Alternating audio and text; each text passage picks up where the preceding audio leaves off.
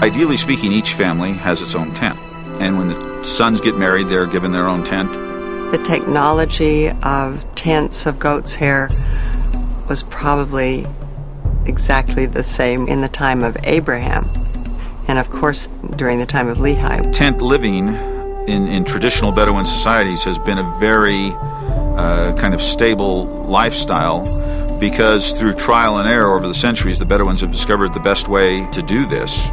The tents that are mentioned so often when Nephi says, "And my father dwelt in a tent," were, I would think, very similar to the tents of Bedouin today. The way they made tents was kind of interesting. You would weave generally camel's hair or sheep's hair. On these, you'd weave these long panels of cloth and then sew them together into tents. So as the travel progressed, the women would be weaving on these small little looms, creating these big strips of cloth that could then be bound together, tied up, and make new tents.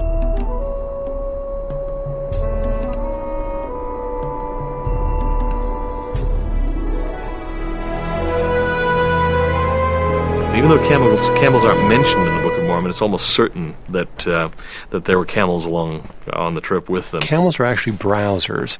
So the difference here is that they don't require a lot of grass. They don't require a lot of vegetation growing on the ground. The other unique quality about camels is that they can go long distances between feedings, so they don't have to eat every day. The hump of a camel is mostly composed of fat, not water. That allows them to go long distances without a lot of food. So the idea being, if you arrived at an oasis in the desert, you would spend some time there. You wouldn't hurry away from the oasis.